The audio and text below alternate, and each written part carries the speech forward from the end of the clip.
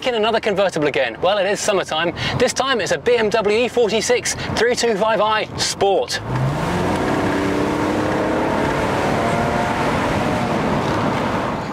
So this is a 2005 BMW 325 Ci M Sport convertible. Known in BMW circles as the E46 generation, let's take a look around. Now, as I'm sure you know, the E46 was the third generation of the 3 Series, following the E30 and the E36. This generation ran from 1997 to 2006, but in typical BMW fashion, they staggered different body styles coming and going at different times. So even though the last of the previous generation convertibles ended in 1997, the coupe and convertible E46s were the last ones to market about 2 years later. But then likewise, when the E90 E3 Series finally replaced the E46, it took 2 years from 2004, when the saloon and estate disappeared of this generation, for these versions to finally vanish. So by the time this came onto the road, the saloon equivalent in the showroom would have been the new shape car. Now, development of the E46 began way back in 1993 under the two Wolfgangs, Seibert and Reitzel, who were in charge of R&D and engineering. In terms of styling, the focus was on making the thing more aerodynamic, but also looking more aggressive. Now, looking at it now, it hardly looks aggressive at all. If you compare to the massive grills on the new BMWs, which really aren't my cup of tea, this thing looks like the model of restraint and cool style. I really hope in 20 years time we don't look at today's like the 7 Series and X7 and look at that thinking, wow, they really held back on it, didn't they? Now, the initial styling concept was worked up by Chris Bangle, but then they involved Eric Groplan from DesignWorks USA, which used to be an independent design consultancy out in California, but then became part of BMW in about 1995, and after that point they worked together. So the internal BMW design studio and DesignWorks worked together to create this shape, which has stood the test of time very well. If you look at the way the E30 has exploded into one of the most expensive and collectible classics out there from BMW, and the E36, well, in M3 version particularly, has gone the same way. Lower entry-level E36s are still quite affordable and a very good classic. But this has yet to follow. This is still extremely affordable and an amazing value. Things like the convertible and the M cars, they've gone, become a bit expensive, but you can still buy nice ones for very little money indeed. I mean, we're talking under £1,000 for some of the cooking models. This is a car to watch for the future. This is one that's going to be forgotten until they've almost all gone, and then you're going to regret it. Now, to get in the bonnet, you do have this funny little catch down here, which pops out when you pull the lever. Then you can see the good stuff.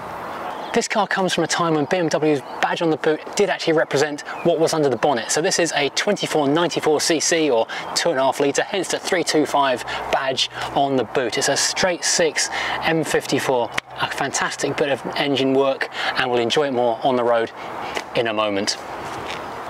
Now, most E46s came with 17-inch alloys, but this is an M Sport version, so you get the different sills and the 18-inch wheels and a few other odds and sods around the car as well.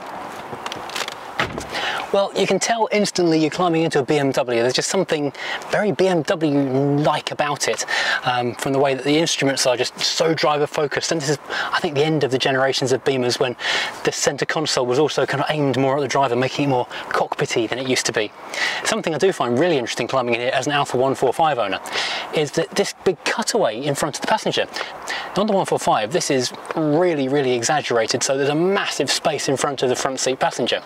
In this car, it's a bit more reined in, a bit more restrained, but clearly it's a Chris Bangle favourite thing to do, to give the front passenger just that bit more space and feel a bit more open and less confined in the car.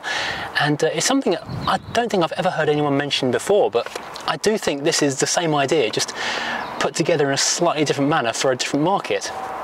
This car was obviously an evolution of the E36, so things like the instruments look very, very similar indeed, but lots of other stuff is utterly different. Everything is way more curvy in this generation of the 3 Series than it was in the previous ones, which are extremely angular. This is all sweeps and curves. As I said in the SLK video recently, 90s design was very much a mix of lots of straight lines with just gentle curves, softening them, and very, very pared down, very simple. Even the aggressive look of this car has got a slightly friendly appearance to it. The quality of the fit and finish feels really good in here. Everything feels extremely solid, extremely well made, like it's not going to flake and crumble under your fingertips.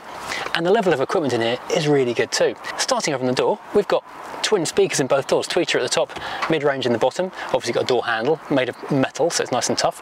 Electric mirrors.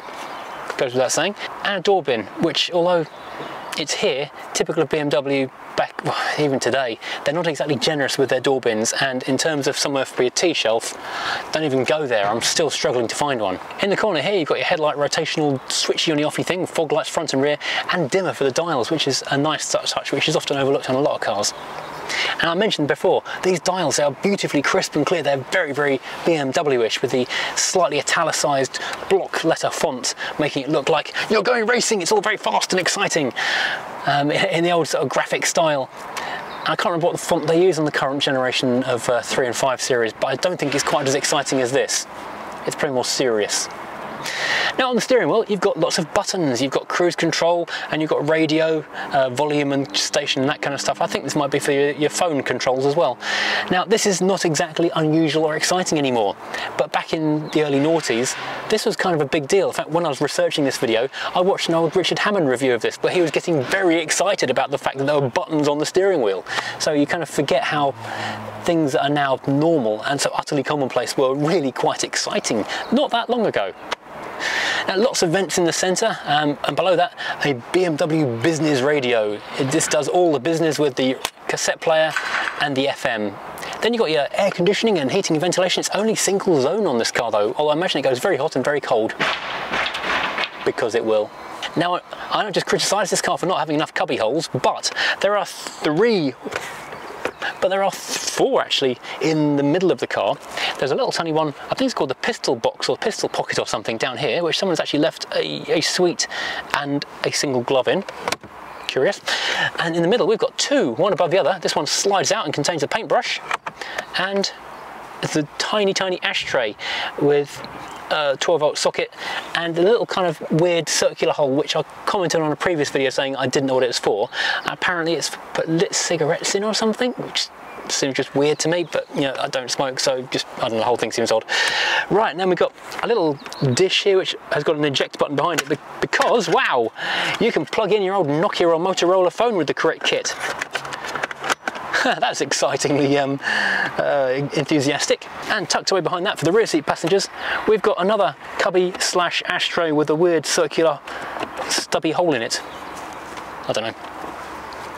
And finally over here in the left hand side, got a huge doored but small interioured glove box, all velour-y flock lined so it won't rattle, but you're not going to get much in the way of tea and sandwiches in there. Down here are your buttons for the roof to go up and down, stability control, which was updated in 2001 from an earlier version of traction control, and here are your 4 electric window switches in the same places on the E30 where they can still gather dust and stop working. Well, I say dust, more food, drink and other stuff. Now there are a couple more nice features on this car. For example, when you knock it in reverse, that passenger mirror drops down so you can see the curb so you don't damage your wheels. There's a button here next to the window switches, which means that not only do you open or close one window at a time, you can do all 4 at once. And finally, of course, it's got an electric roof.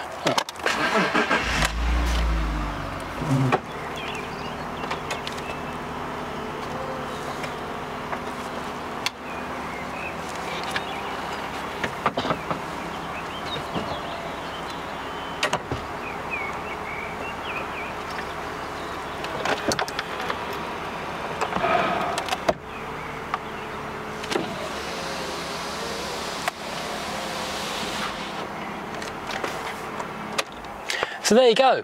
No handles, no getting out, no messing around. One button and you're done. Now let's talk about these seats. These seats are amazing. I've only really seen like hard fabric or leather or half leather. I've never seen ones like this which are half velour, half Alcantara. They feel lovely and they are so nice to sit in. They're kind of hard sports seats. They're quite firm, but they've got a nice kind of soft springiness which makes them actually really quite comfortable, and they are multi-way adjustable in so many directions, and the driver's seat is a memory function seat as well, so they were chucking all the toys at you on this car. And tucked away into the passenger seat, you've even got a little first aid kit just in case. And let's not forget, we've got wood on the dashboard and in these door things which have faded slightly, but I think they can be corrected. So instead of having like a slightly more aggressive modernistic metal finish or black piano black or something, the first owner chose to go for the good old-fashioned plasticky wood. which I guess in this kind of car with the automatic gearbox and the roof off, it all kind of works. When you go for the convertible, it's not really the hard-edged version, it's kind of the softer, more fun version. And there are airbags everywhere. There's airbags in the doors, there's airbags in the dashboard, the steering wheel, behind the horn. Let's try and do a horn test quickly. Oh, horn test. That's decisive. It's a decisive horn. We like that. Now, the back seat, I'm not going to climb into the back seat, partly because I haven't sanitised it and partly because it's not that big. It's 2 bucket seats only. It's not a 5-seater, purely a 4-seater car, this thing. With, interestingly, the seat belts coming out from the centre of the seat itself. There's not much knee room for grown-ups, but if you've got sort of reasonably old kids, they would be quite comfortable in there. I'm sure they'd enjoy the experience of being in the car. And safety wise, don't worry, those headrests are more than just for your comfort.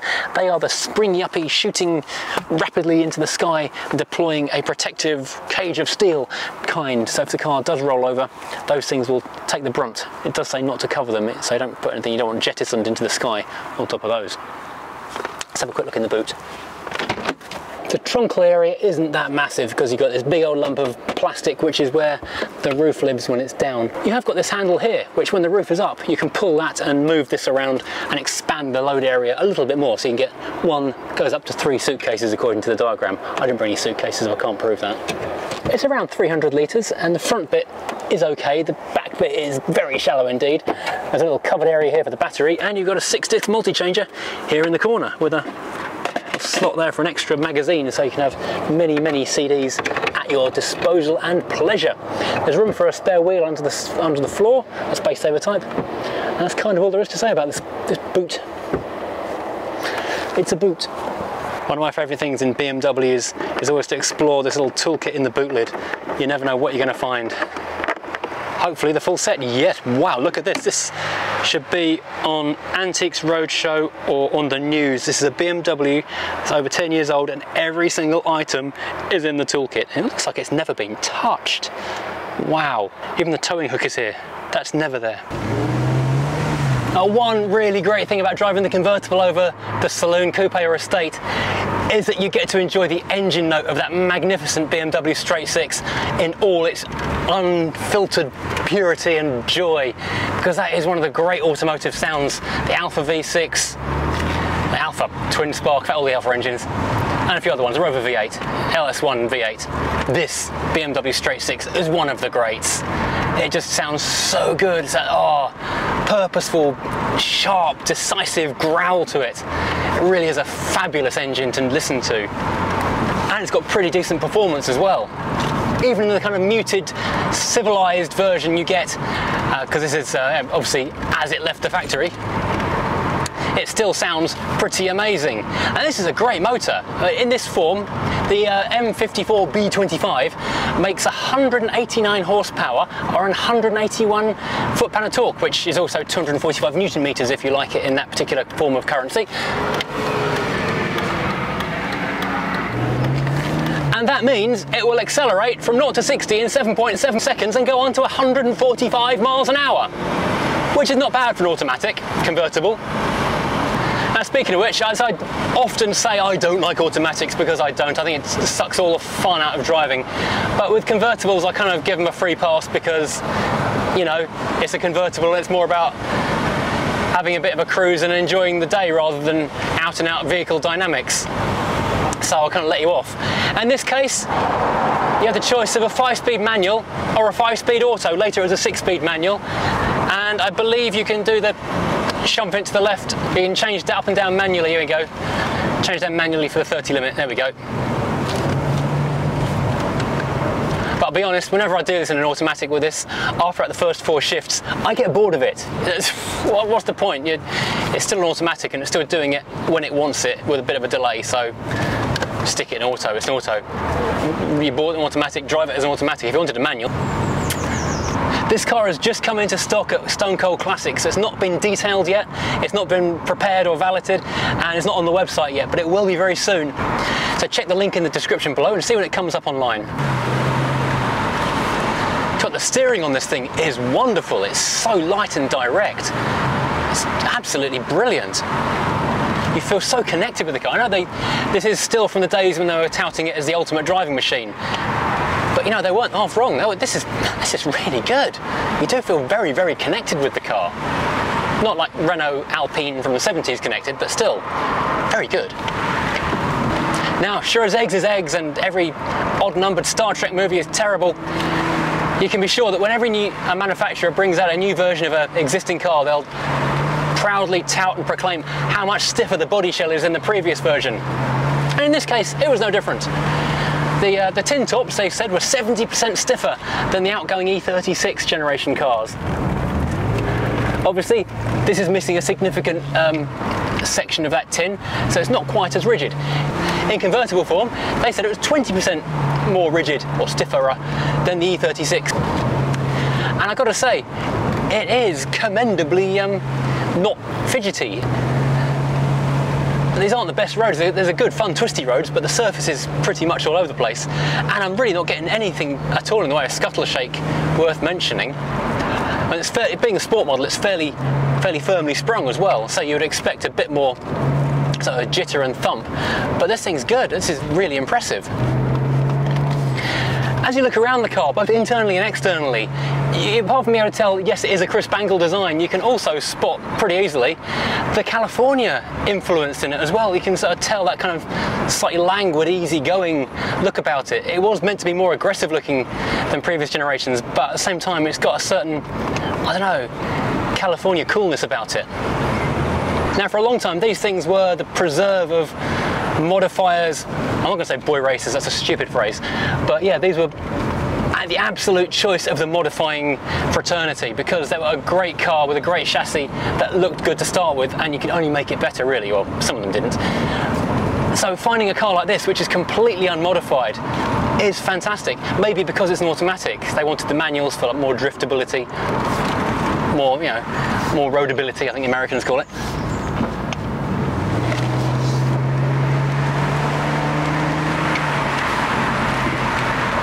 Because you often seem to find that the original E30 325s, both in saloon and estate, the manuals get destroyed on the drift track, whereas the autos seem to live a cosseted, quite a friendly life. You can find a pretty decent automatic, but you'll struggle to find a nice manual.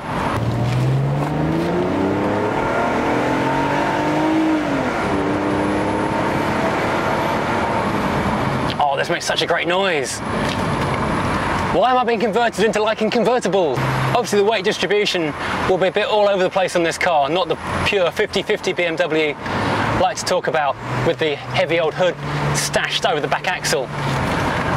But it still feels pretty good turning really sharply into a corner, gripping and going. I would prefer it as a manual because you get half around the corner, it suddenly decides to drop a gear. That's automatics for you, not the car's fault. Now, as I said, this is a sport model, which means it's got the lower, harder suspension, but even so, it's still fairly supple and gives you a nice ride over these pretty awful back roads. And these seats are really comfortable. These are the suitably buckety, and they grip you really nicely, and there's loads of adjustment. You've got the little pull-out lumbar support thingy for your knees down there, which makes it even more adjustable and just right. Well, thanks for watching. I really hope you've enjoyed this ride out in this rather lovely 325. I've always fancied a 325. I always wanted one of the earlier ones, the E36 or the E30 shape, but this has kind of opened my eyes to how good this generation is as well. I mean, this is kind of the upcoming classic generation. Give it 5 years, this will be the collector's item one. And this is rather a good car. I hope you've enjoyed this. If you have, please hit like and subscribe. And if you want to support the channel, maybe buy a sticker. There's a link down in the description below. See you again next time. Take care, everyone. Goodbye.